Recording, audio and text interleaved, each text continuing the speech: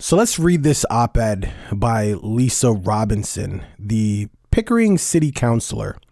So it's titled, "It is not black and white." Now, full disclosure, this is the first time I've read this, so you're going to get my reaction in real time, if any. So it starts, "We are amidst Black History Month, all caps. Celebrations plus more celebrations is all you hear." What's wrong with that? Politician after politician attempting to get Afro-Canadian vote. This is true. Hypocritically championing a people's contribution throughout history. Okay. Like a little bit more context surrounding that thought. Continues to say, "I remember in school being taught history, not black history, Hispanic, Euro, Arabic, Southeast Rim, Oriental, and let's not forget Native, white, and or any other mix of races."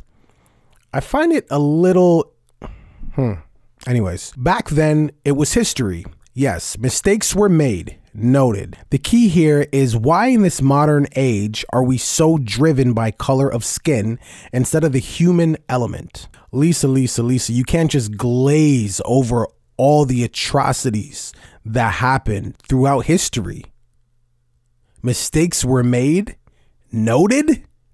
No, that's not gonna cut it. I'm sorry. So she continues and she says, "I say the human element as we are all people. And the race to equality is not the celebration of one race over another in itself racist. No. Black History Month is about education and remembrance. And of course, some celebration. Absolutely. But none of these things are being done with an overtone of racism. Unless, of course, you're Lisa." She continues and she says, "And for those not of that race, hypocritical? Question mark. Now, before anyone goes getting offended, take off the offended cap and put on the thinking cap." I'm wondering if she ever put her thinking cap on. Like, it seems like she walks around with the offended cap on constantly. She may sleep in it, shower in it. I don't think it comes off by the way this reads so far, but I'm open-minded. Let's see what else she says. "Someone not too long ago of status in the community and of color dare call me white privileged." And then the next thing she puts is "really?" with a question mark. If that was not a racist statement, I don't know what is. Okay, well, clearly you don't know what a racist statement is. You should have just came out and said that. We could have enlightened you. Even people that look just like you could tell you what a racist statement is. She continues and she says, "The same person is to champion equality across the board. But it seems that due to the limited intellect," I don't see why she has to insult the person, "they confuse the meaning of equality with the attempt to denounce in the name of punishing everyone for their psychological insecurity stemming from race. This scares me. Oh, I'm sure anytime this person is just in the room with you, you're scared. Same elevator. You guys are walking in the same direction. You're probably terrified. I am not prejudiced nor discriminatory." Listen, if you have to announce it, there's probably a reason why you feel like you have to announce it. People probably think you are because of the things you say, maybe some of your actions, and this is the reason you feel you need to announce it to everyone. I have friends of all nationalities, and as an elected official, when you have to drop that, I have black friends too. Yeah, we know you're hiding something. I treat everyone equal and without bias. Good for you. Now back to being called privileged. How does the color of my skin make me privileged? See, this is what I'm saying. You need to go to the people that look just like you. They can explain to you how your skin color makes you privileged. I have had to work hard for everything I own. Of course you have. I endure economic hardships just like many reading this, like the many of all colors. See, the thing that Lisa doesn't understand is there's degrees to everything, okay?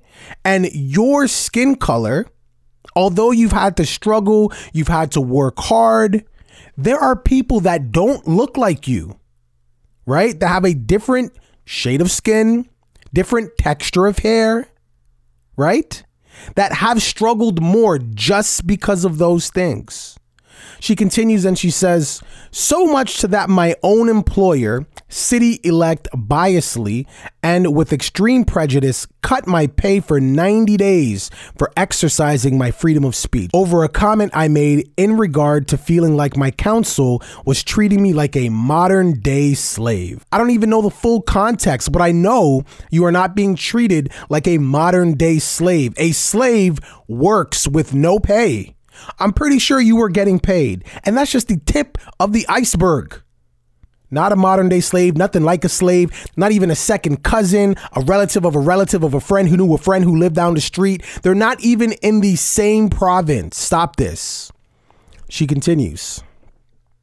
Now, I feel I was persecuted and punished, and that my rights and freedoms were violated to the point that I felt discriminated. Of course you did, Lisa. Then, how is it that this person dares to tell me that I'm privileged?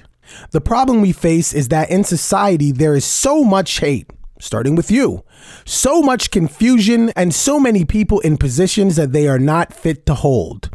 Yeah, like yourself. For anyone to become upset or insulted over modern day slavery, this is all caps in quotations, the words is pure insanity on their part. Oh, I get it, Lisa. So you're telling people of color who have actual descendants, family members who have went through real slavery that we shouldn't feel a way over you calling yourself a modern day slave. That's interesting.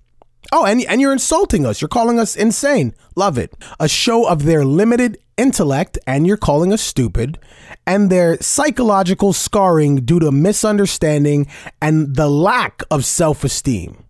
Now, let's leave that for another column. The point here is that we are all of all colors, again, all caps and in quotations, modern day slaves. We are led to believe that we have choices, that we have freedom, and that we have rights. Look, this part here, I agree with what she's saying, but her messaging is absolutely horrible. In reality, we are all slaves of our own demise. Agreed. Try not going to work for a month. See how that affects your rights and freedoms. Agreed to an extent.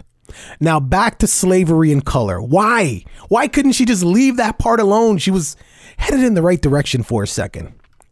First and foremost, slavery is not a white and black issue. It's not. Of course, there were other races that enslaved other races. Hell, black people enslaved black people. But when you are as white as Lisa Robinson and you are talking about slavery not being a black and white issue, again, just horrible messenger when you're talking about modern day slavery. Today, in today's modern world, slavery in the traditional sense is still practiced. Places like Saudi Arabia, some of the South Pacific countries, and in Africa itself. I wonder if she's ever been to any of these places, or is this just something that she's seen on social media? So then why are we celebrating Black History Month in Canada? Why are we so hung up on North American history and the historical trafficking of primarily African descent people that we have lost sense of time and period? Well, Lisa, it's not American History Month. It's Black History Month. So whether you live in Canada, Japan, England, Black history impacts all of us. It's not American History Month. The hell is wrong with this woman? Back in those days, society was very different. Today, we have come a long way. Even though slavery is practiced across the planet, we do not have other nations' race history in Canada. What the hell is she talking about? Yes, we do. International Holocaust Remembrance Day. We just celebrated it, January 27th. See, this lady has no idea what she's talking about. A simple Google. And by the way, this whole op-ed is littered with grammar errors and spelling mistakes. I mean, take from that what you will. She continues, or at least she tries to. Like the many that were brought from Latin America, the Orient, are we celebrating in segregation, not only reminding everyone of a very dark part in North American history?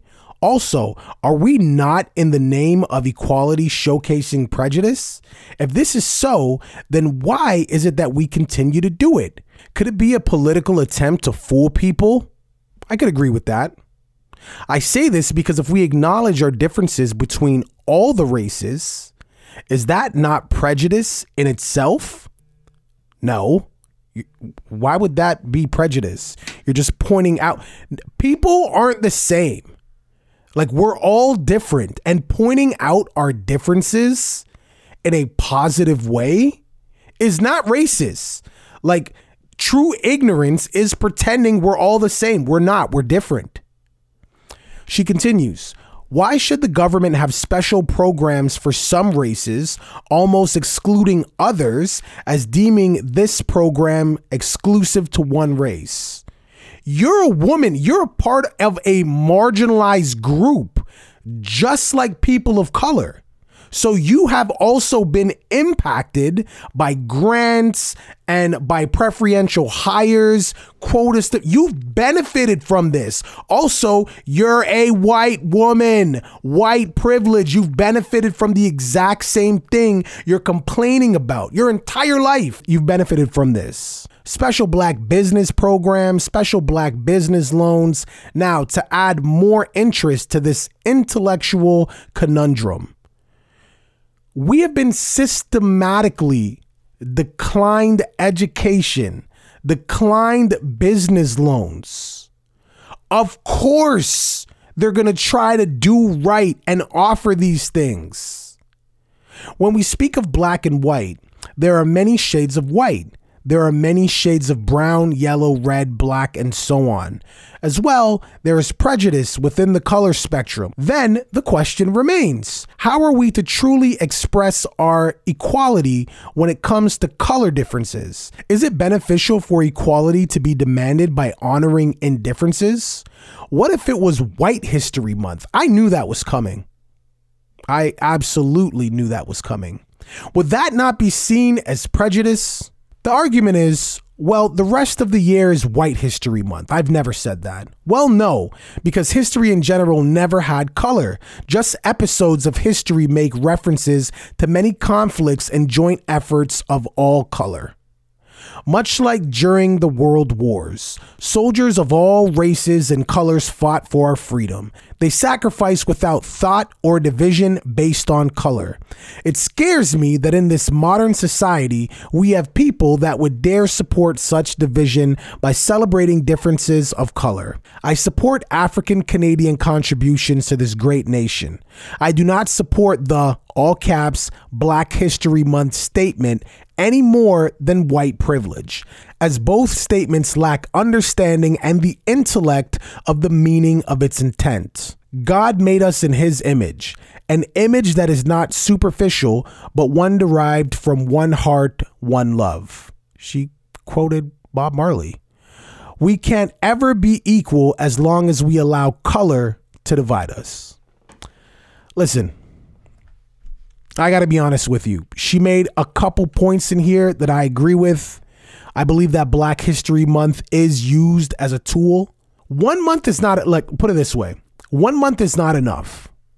So when she says she doesn't support Black History Month, I can understand that to an extent. This is something that should just be included in history. It shouldn't just be around February. Plus, we got a bunch of other stuff happening in February anyways. Valentine's Day, Family Day. Like, the focus is not even on Black history. But as far as her overall tone, modern day slaves, she doesn't understand why there's, grants designated to Black businesses. She doesn't understand why there are loans for Black businesses. Like, clearly she doesn't understand how she has white privilege. This is clearly a woman that really has no idea of the temperature of the world outside of her home and her immediate circle. She is totally disconnected. And the fact that she's a city councillor in Pickering,